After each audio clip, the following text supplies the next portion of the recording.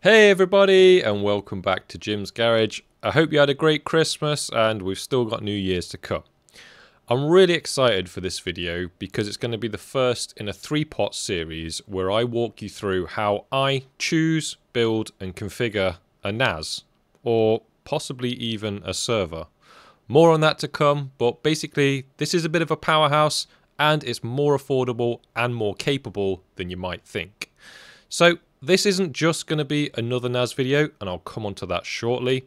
But before I do get onto the parts, I have a few constraints that I wanted to work within. So let's walk through those first, because hopefully many of them are probably similar to some of the things that you want to have in your NAS or your server.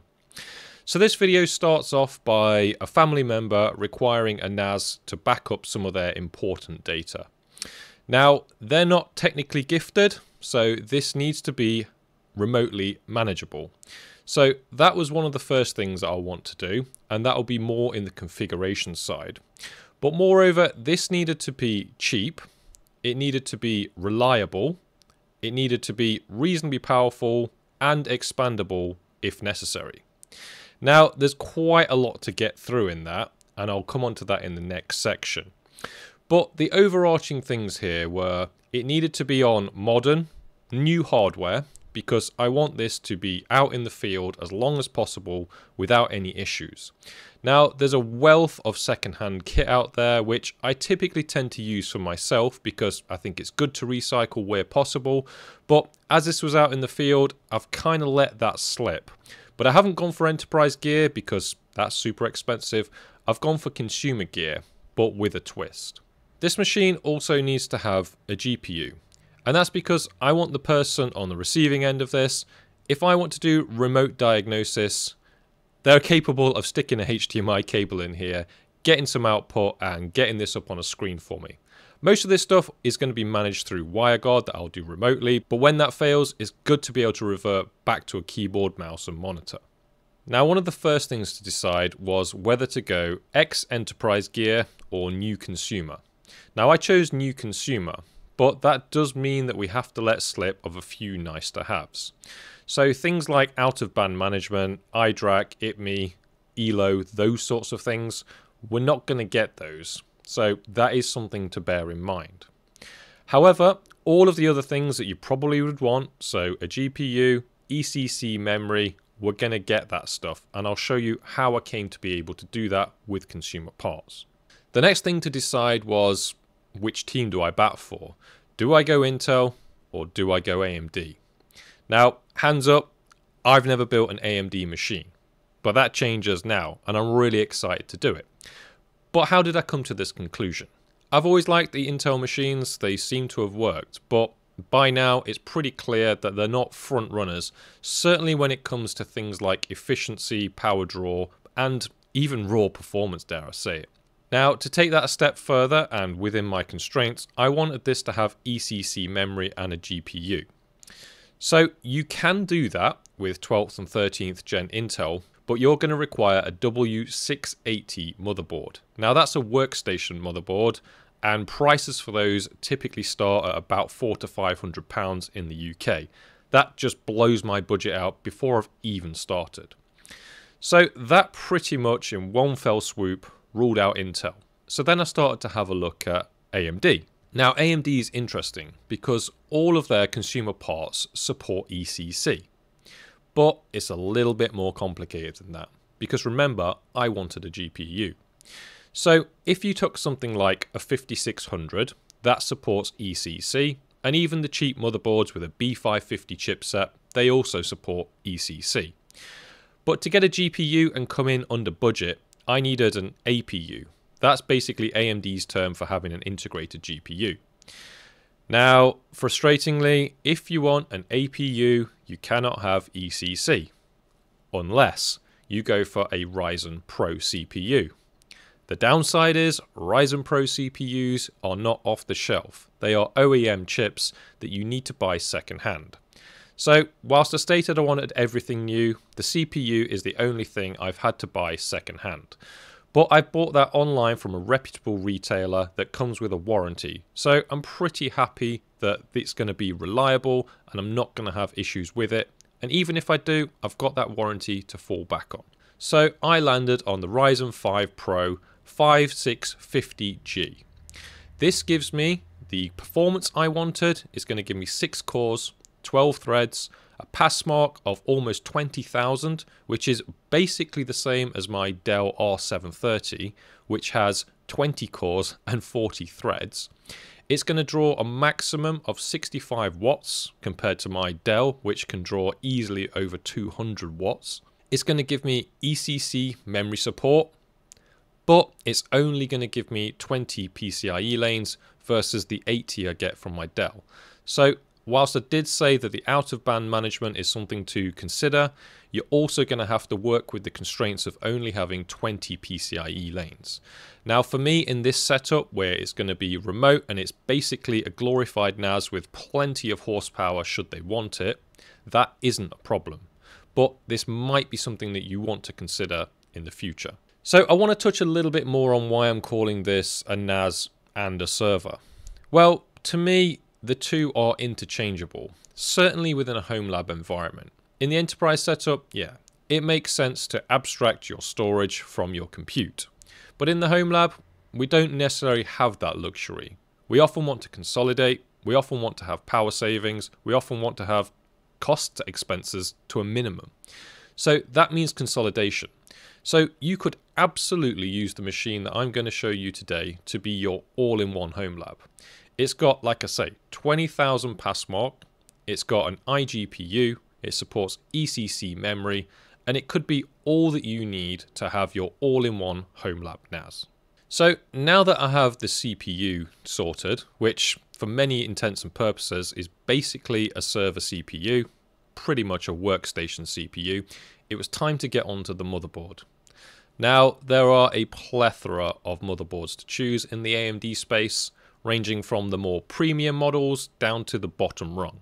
Now I try to go sort of in the middle tier and try to tick as many things as I can get.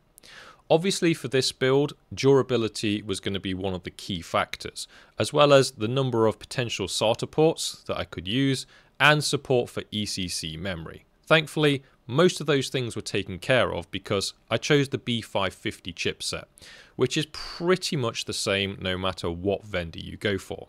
Specifically, I've chosen to go for the ASRock B550M Pro 4.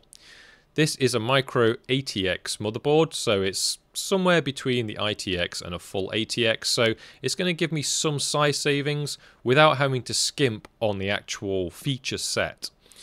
I could have gone down for an ITX and that probably would have been sufficient. However, you do start to pay a premium for the smaller form factor, which is quite ironic because there's fewer materials, but I guess it probably takes more R&D to actually get everything into a small package. So spending a lot of time and satisfying all of the things I needed, i.e. things like the ECC and the SATA connections, the durability was a key factor. And from all of the in-depth technical reviews I've seen about this in terms of power management, the quality of the capacitors, etc., the heat dissipation, quality of heat sinks, etc., I think this is a really good fit. And I've actually used ASRock motherboards for a while, both their consumer, I'm currently using one now to record this video, and also in their workstation builds, where I've had a server running for about 7 years now without a hitch. So I'm relatively confident that this motherboard is going to be a really good fit and it's not going to give me problems. I'm hoping this thing can just be shoved in a cupboard and I don't ever have to worry about it. Next, we're going to get onto memory. Now, as I mentioned, one of my requirements was ECC memory.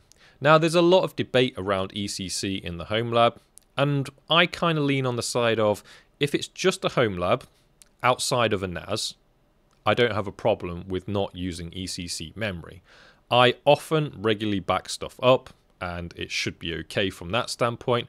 However, yes, I could be backing up corrupted data, but when it comes to the actual NAS, where all my storage happens, I do always go for ECC.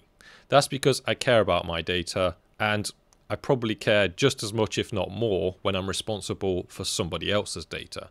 So that's why I absolutely had to choose ECC memory. Now, because of the CPU and motherboard I've chosen, that's supported, and I chose to go with a reputable brand. I went with Kingston. Now, as I'll come on to later, I'm only going to be using 2 hard drives and a maximum of 4 terabytes of storage. That's all they needed, and you could easily expand this, and we'll come on to that later. But because of that, I don't actually need too much memory. So I've just chosen 2 8GB sticks of Kingston server memory with ECC, and it's just 2400 megahertz. So it's nothing fancy, it's nothing flash, and that came in really cheap at about £40, which was excellent. There's not a great deal to say about that other than it's going to give me both CPU support for ECC and it's going to give me the memory support. So I shouldn't get any nasty bit flips anywhere, and all of their data is going to stay exactly as they want it to, which is great for me. Next, we get on to probably what you're most associating a NAS with, and that's the storage. Now, for the storage, the actual requirements from them wasn't too much. They're basically storing some photographs and some postcard pictures that they take. That's their hobby. And for that, I'm only going to go with 4 terabytes. So that's 2 4 terabytes. I'm going to put that in a RAID just to mirror that data. Obviously then, I'm going to manage this with something like TrueNAS or maybe TrueNAS in Proxmox. We'll come on to that later. But that's going to give me more than enough space for them to work with because I know how many drives they've got lying around and external drives, etc. And 4 terabytes is absolutely tons of headroom for what they need. And if you've watched any of my previous videos, I've got it pre-configured with a 3-2-1 backup strategy. So anything that's added to this NAS is automatically replicated into their cloud account. So we should be covered in any eventuality. For peace of mind, I wanted some enterprise hard drives. So I've chosen the Iron Wolf Pro series. And that gives me 256 megabytes of cache, 7200 RPM, so it's going to be pretty reliable, pretty fast for a hard disk drive, and a total usable storage of 4 terabytes when all is said and done. Now that's going to take up 2 of the 6 SATA ports, so I've got plenty of room to expand this if needed. And the motherboard also comes with a ×16 slot, which can be bifurcated into 2×8. So that means theoretically I could easily stick another 16 drives on top of the 6 drives to give me what? A maximum of 22 drives plus 2 NVMEs as well. So I don't think storage is ever going to be a problem. Now, for the actual OS itself and not the data, be it Proxmox or TrueNAS, I'm not yet decided. I've chosen the tried and true Crucial MX500s, which I've recommended before and I've been using for a number of years. I'm only going with one. It's only going to be 250 gigs, but you could obviously extend that to what you want.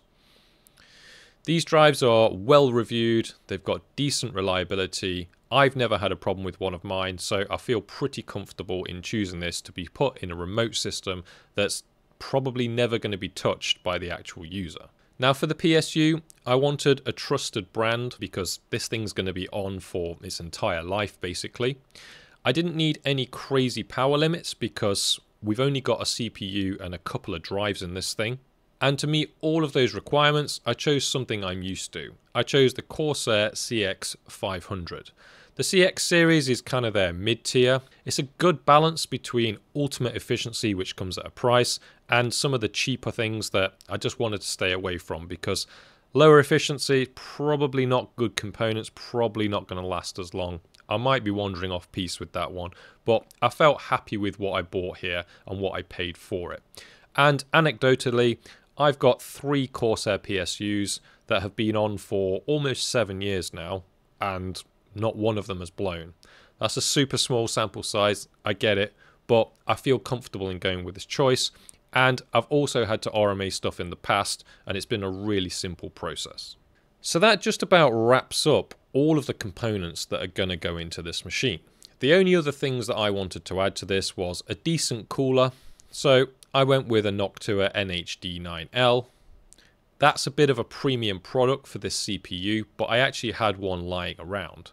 I'm pretty confident you could get away with something like a stock cooler or something mildly more premium like one of the Arctic coolers for example, but pretty much pending a disaster, a CPU cooler is a CPU cooler. And for its intended work purposes, i.e. predominantly being a NAS, I didn't need anything fancy. Now, if you're going to be using this as your NAS/server, you might want to invest in something like I have, that Noctua.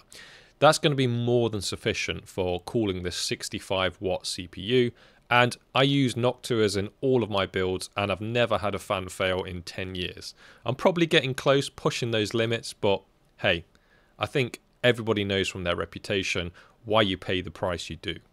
Now, the last thing to get was the case. Now, thankfully, I had one lying around, but I recommend if you don't have one, just look on eBay, look on Facebook Marketplace, or hell, even go down to the tip. Every time I go down to the tip, I have a look in the electrics bin. There's always discarded computers in there, and you could just rip everything out and just take the case home with a few screws, etc. You're probably good to go due to common form factors that haven't changed in decades. So there you go. That's my NAS with a twist. I think this makes the perfect inroad to your first home server or NAS.